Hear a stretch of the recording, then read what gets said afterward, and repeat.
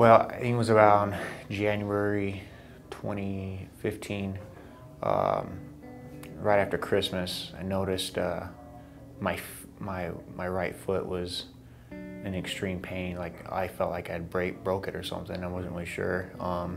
It was just how much of a pain it was, and so I went in and said, "Yeah, I don't remember doing anything. I remember running on it wrong." So they did some X-rays. Said, "No, you're fine." Sent me home. Okay. Wasn't really sure, and then it slowly kind of went to the other foot, and so I was getting more pain in both my toes and my ankles, and so I went back to the doctor, my care provider on post, and he said, you know, we're going to take you to a rheumatologist. You know, he deals with pain, and so. We got there and he did some blood work, and he says, "Yeah, you're diagnosed with rheumatoid arthritis." And says, "Your levels that you have right now, I'm surprised you're not here with a cane." And the medicine, he told me this is what, and the first thing he says, "Well, hey, you know, the medicine I have to give you, you're probably going to be med boarded because it'll lower your immune system so low that you won't be able to deploy. And with my job that I have in the military, if I can't deploy, then there's no need for me being in there." So at first I told him, "No, thank you. I'm not going to take the medicine. I'll bear with it." About a month goes by, and actually I had a flare-up so bad that my wife had to help me get out of bed just to use the bathroom. And so I went.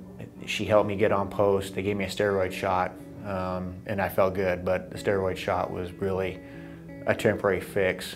And so, and it worked for about 2 weeks, and then it came back again. And I was just constantly tired, I was hurting. So I went back to the rheumatologist, put me on the meds. I was on the verge of getting med boarded, and around May, June time frame, 2015, so 6 months later, I get a recommendation from a mutual friend at work. Says, "Hey, you know, you tried going to this chiropractor. I have a recommendation from Dr. Brown." And at that point, I was willing to try anything. I'd changed my diet. I've just tried everything I possibly could, and I thought, okay, if you're telling me a chiropractor can help me with rheumatoid arthritis, sure, I'll give it a shot. So I came in, and I was like probably at an all-time low because like my body hurt, and you know, and I'm looking on the verge, and I have 18 years in, I'm on the verge of being MEB'd. So.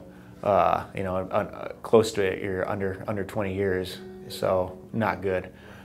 And then when he took the X-rays and he showed me where my spine was at and where it should be, that okay, that's, you know, whatever adjustments we got to do, you think it's going to help, I'm willing to try it.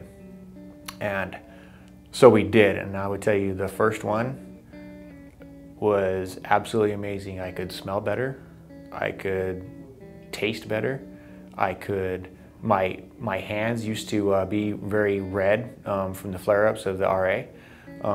They immediately, the redness went away, the swelling. What Dr. Brown does is, you know, absolutely amazing. So I'm not getting MEB anymore. I'm on my way to the Sergeant Major's Academy. And so, you know, basically saved my career. I tried to go on post to the chiropractor there. But you're basically a number there. You know, it's just a line that you go through, and you know, they don't really they don't cater specific to what the problem is.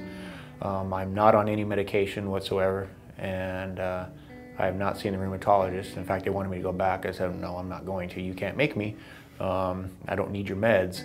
So, you know, I did the PT test, good to go. Everything was fine. So, you know, found physically fit and moving on to bigger, better things.